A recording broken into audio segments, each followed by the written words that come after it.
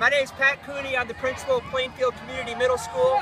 I'm here with my 8th grade class and my football captains. I'm accepting the challenge posed to me by the soccer team, Mrs. Hessen, and several of our students. I challenge our student body to raise $500 next week for the ALS Association. And when they meet that challenge, my assistant principals, Devin Carter, Julie Thacker, my athletic director, Dana Green, and my guidance counselors are going to take the Ice Bucket Challenge. All right, boys.